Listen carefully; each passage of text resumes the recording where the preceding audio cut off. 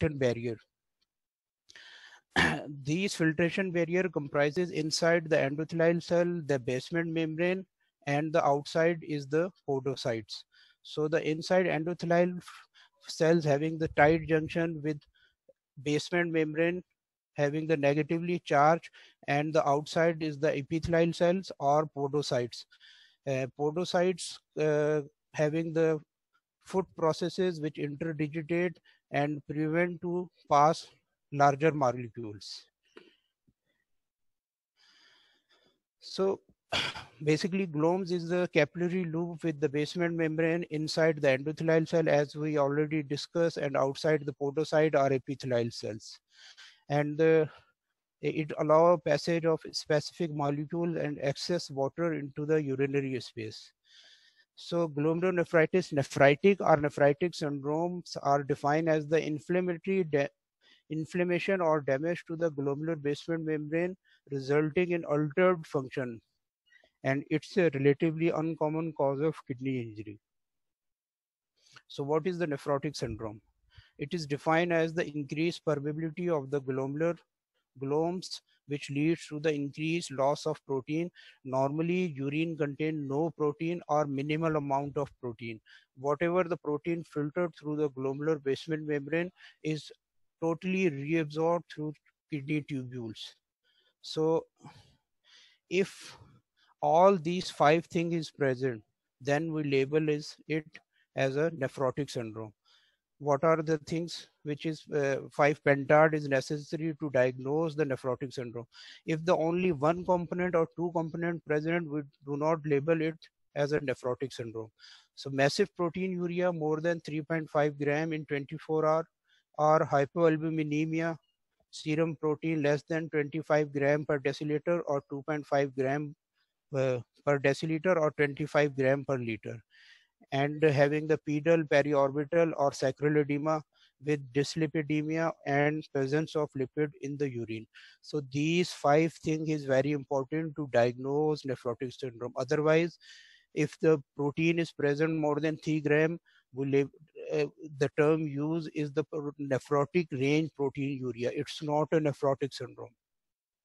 And if a nephrotic range proteinuria with dyslipidemia, then we labeled as a dyslipidemia and nephrotic range proteinuria, but by definition, it's not a nephrotic syndrome. So what is the clinical presentation of a nephrotic syndrome? Patient may present with pedal edema, periorbital puffiness, or sacral edema. Later on, it involved the genitalia, and patient may also present with ascites, pleural effusion, and patient complaining of weight gain and tightening of the cloths. And some patient will tell you about the frothing of the urine, and generalized symptoms is always present like lethargy, fatigue, and decreased appetite. So the typical clinical presentation is variable. It's depend on the severity of the proteinuria and the amount of protein in the urine and duration of the proteinuria. Initially only the periorbital puffiness or pedal or sacral edema. Later on, these all the symptoms, if the duration more than 6 or 6 months and the degree of proteinuria is more than 3.5 gram in 24 hours, so these all symptoms may you find in any patient. Further, the patient with nephrotic syndrome usually normal blood pressure, but if the kidney function is altered and the kidney serum creatinine on the higher side, and this will cause the high blood pressure in nephrotic syndrome. Murky lines are the specific line which is present on the finger nails, and these are the vertical lines. It's secondary to the hypoalbuminemia. Patient may present to you with breathlessness secondary to the pleural effusion or volume overload, or secondary to acute kidney injury.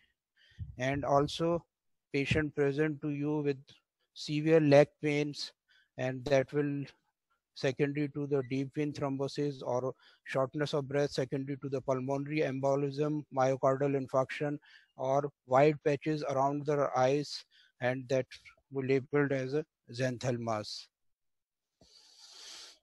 Suppose if you are a doctor, so you may have the history of a young male patient with complaining of frothing of urine and periorbital puffiness or pedal edema, or a 10-year-old boy with puffy eyes, or a old age female with multiple comorbid and swollen ankles. So these are the classical presentation of a patient who present to you in your clinic. This young male may be, according to the age group, may be a case of focal segmental glomerulosclerosis or initial as a late presentation of minimal chain disease.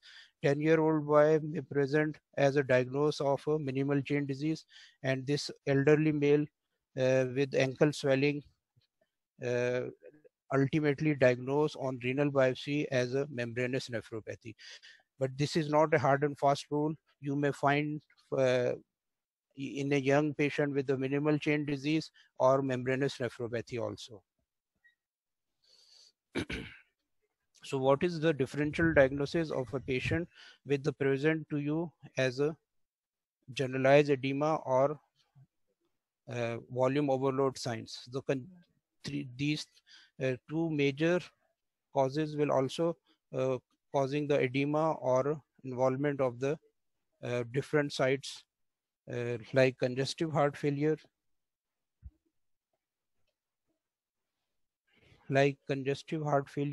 or liver disease. In congestive heart failure, you may find the raised JVP and pulmonary edema on the postural. Whenever the patient lie down, he may feel more short of breath than on the upright position. In these patients, the proteinuria is minimal or less than 1 gram in 24 hours. In liver disease, you may find hypoalbuminemia, ascites, edema, but the proteinuria is minimal or no proteinuria in liver disease. Achha. So the causes of nephrotic syndrome is the primary glomerulonephritis, will as already discussed, the minimal chain disease, focal segmental glomerulosclerosis, most common cause in the adults, and membranous glomerulonephritis, which affect elderly peoples. Secondary glomerulonephritis, secondary to the uncontrolled diabetes, uncontrolled hypertension, and autoimmune diseases like systemic lupus erythematosus, Sjogren's disease, or different infection like hepatitis B, HIV infection, vasculitis, cancer, and certain drug may also cause the nephrotic range proteinuria, in which the penicillamine, gold, ACE inhibitor like captopril and NSAIDs. So what are the investigation you may order to ultimately diagnose the nephrotic syndrome? First of all, you do the usual test like complete blood count, urea, creatinine and electrolyte, and urine detail reporting. Each and every test will tell you or indicate towards the problem. So if suppose if we are analyzing the urine DR, in urine DR you may find the 3 plus, 2 plus, 4 plus, 5 plus, depend on the degree of the severity of the disease. You may find the proteinuria and hematuria or hemoglobin in the urine, or amorphous crystal or different other substance you may find in the urine DR report. Complete blood count is important if you are suspecting the systemic lupus erythematosus, in which you may find thrombocytopenia, leukopenia, and urea, creatinine, and electrolyte. If the kidney function is altered, you may find the high urea and creatinine level with high potassium level. In specific situation, you may uh, order the different specific tests like electrophoresis to diagnose the multiple myeloma, or immunoglobulin level, complement level C3 and C4, and autoantibodies to diagnose the anti-nuclear antibodies for the SLE, ANCA for the vaginal granulomatosis, or anti-double strand DNA for SLE. Renal ultrasound is very important test. It will tell you the kidney size, shape, and ecotexture of the kidney and position of the kidney, and any obstruction, hydronephrosis, or any stones. And it will also tell you the bladder wall, whether it's a normal or thickened wall, or any abnormal structure present in the urinary bladder. Ultimately, if the clinical uh, history and labs data will suggest the, the ultimate diagnosis to do is the renal biopsy, which tell you specifically histopathologically the cause of nephrotic syndrome. So through renal biopsy we may find minimal chain disease, membranous nephropathy, or focal segmental glomerulosclerosis.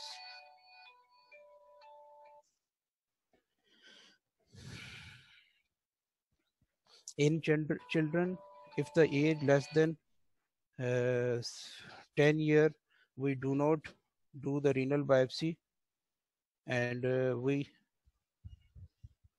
first give the steroid trial for 6 to 8 weeks. If the on steroid trial patient responded, then no need of renal biopsy in children. So how will you manage the patient of nephrotic syndrome? You daily monitor the urea, creatinine, electrolytes, acid-base balance, and keep in negative balance, and daily weight charting to monitor the reduction in the weight. And ideal weight reduction is 1.5 to 2 kg in 24 hours. Salt and fluid restriction, and treat the underlying cause, whatever the cause of nephrotic syndrome. In medical therapy, we use the diuretic, loop diuretic, especially on the intravenous form. And if the serum creatinine is within normal limit, then we use ACE inhibitor, ARBs, steroids, or immunosuppressive drug. And if the patient present with renal failure, may need hemodialysis also.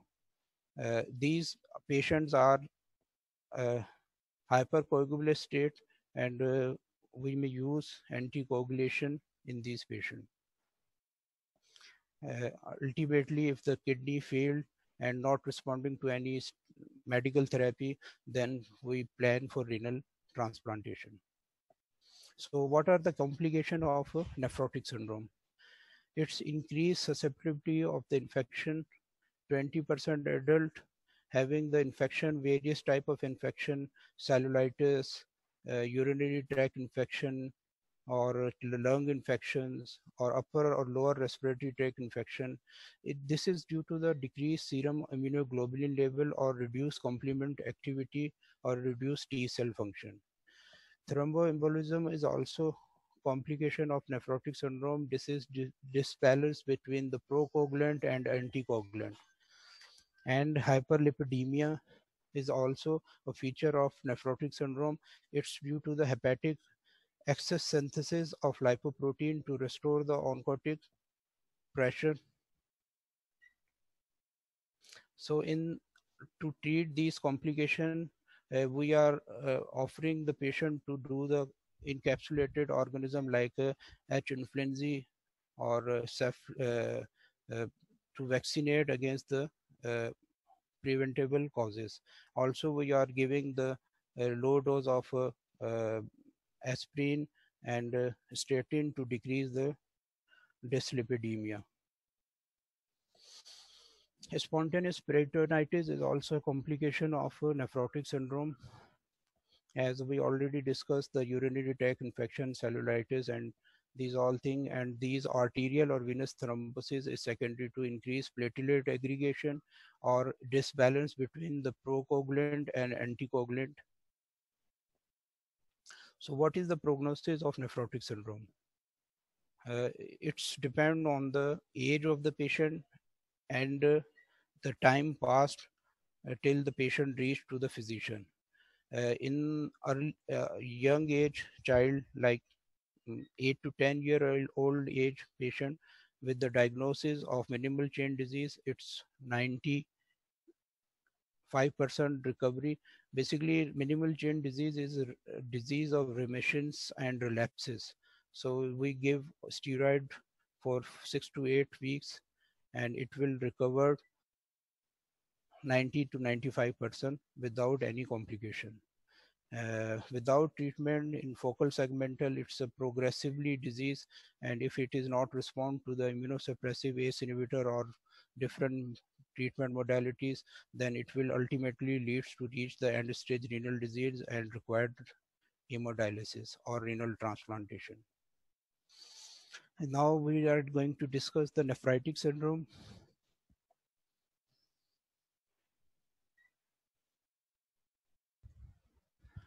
So pathophysiology of nephrotic syndrome is the alteration in the glomerular basement membrane that allow the protein along with the blood into the tubules. So by definition, nephritic syndrome is defined as the hematuria or red cell cast, hypertension, oliguria, and proteinuria less than 3 gram in 24 hours. And it's not a slow process, it's a abrupt onset, usually self-limiting, especially post-streptococcal glomerulonephritis. And so patient present to you with cola color urine, we called as a hematuria, proteinuria, patient which is initially on normal with no history of blood pressure or any uh, these patients present with hypertension, decreased urine output, we term use as oliguria, and sometimes patient present with flank pain and generalized symptoms like lethargy, short of breath, decreased appetite, and especially in the post-infectious glomerulonephritis, the nephritic syndrome may develop within 3 to 5 days after streptococcal upper respiratory tract infection. So what are the differential diagnoses of nephritic syndrome? It's uh, malignancy, urinary tract infection, trauma or stone disease. You exclude these all causes till you label as a nephritic syndrome. Post-infectious glomerulonephritis is the leading cause of nephritic syndrome, and other primary and secondary causes also which cause the nephritic syndrome is IgA nephropathy, which is uh, in post-infectious patient present to you within 3 to 5 days. But in IgA nephropathy, patient give history of sore throat 2 weeks back, and after the 2 week, patient present with the sign, symptom, and clinical feature of nephritic syndrome. So this is the difference between IgA nephropathy and post-streptococcal glomerulonephritis. Post-streptococcal glomerulonephritis patient present within 3 to 5 days and with upper respiratory tract infection, and in IgA nephropathy, patient present to you after 2 weeks. Other causes of nephrotic syndrome is rapidly progressive glomerulonephritis, proliferative glomerulonephritis, and in secondary glomerulonephritis like hydroxylin, purpura, and vasculitis. So what are the investigations to reach the ultimate diagnosis of nephritic syndrome? Usually we are performed complete blood count, urea creatinine and electrolyte, and urine DR. So that will tell you the presence of RBC in the blood, non-nephrotic grain protein urea, hemoglobin urea, or even myoglobin urea. Red cell cast is more important than the RBCs. So it's indicate the RBCs come from the glomes. Red cell cast is RBCs component which is modified whenever the RBCs goes through the kidney tubules. Other specific tests in a special situation like immunoglobulin levels, complement level autoantibodies, and to diagnose the post-streptococcal glomerulonephritis, we do the blood culture, ASO titer, or streptozyme antibodies level. Again, renal ultrasound is very important. It will tell you the kidney size, shape, ecotexture, position, any stone, any abnormal structure present in urinary tract or urinary bladder wall thickening. So these all are very important finding, which is we acquired through ultrasound of the kidney. Renal biopsy is very important.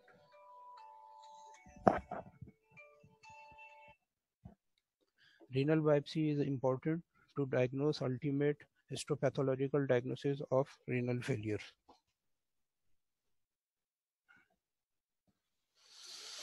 So this is the red cell cast, which is the pieces of the red cell on the Tom Horsfall protein.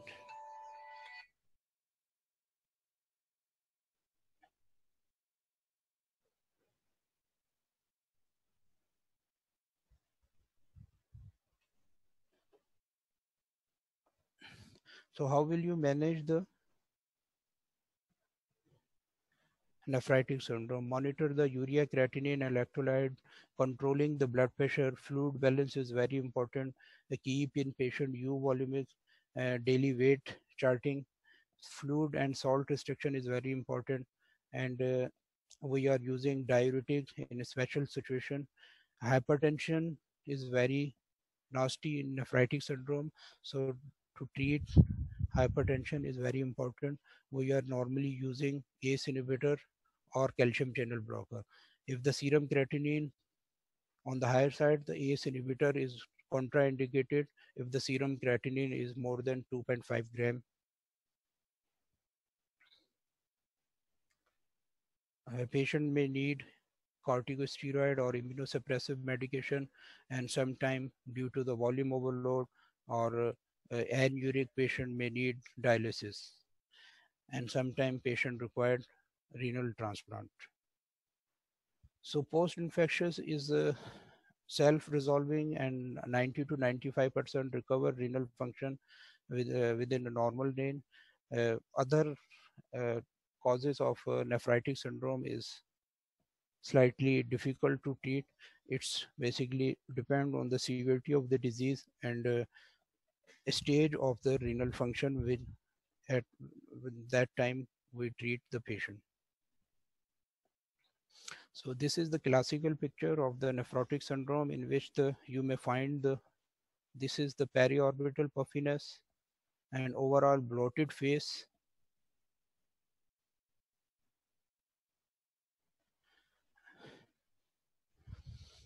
So in summary, nephrotic syndrome means massive proteinuria with pentad proteinuria more than 3.5 gram in 24 hour, hypoalbuminemia uh, less than 2.5 milligram per deciliter, presence of lipid in the urine, dyslipidemia and edema, nephritic syndromes, hematuria, red cell cast, hypertension and oligoria. And these may be overlapped situation. These presentation may mix presentation or sometimes very difficult to label either it's a nephrotic syndrome or nephritic syndrome. So this is my complete presentation. So if you have any question, please ask. Hello?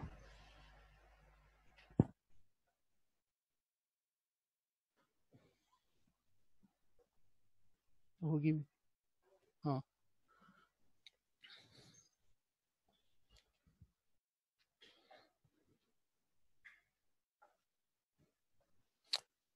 Question का response कैसे करना है देखो जरा मेरा phone भी powered of नहीं हो रहा हेलो जी मेरी कंप्लीट हो गई है प्रेजेंटेशन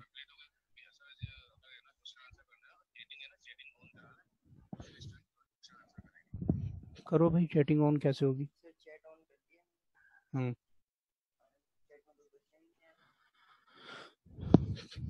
हेलो वो कह रहे चैट ऑन कर दिया उसमें क्वेश्चन कोई नहीं आया हुआ आपकी मर्जी टाइम हो गया तो कर दे अच्छा कर दें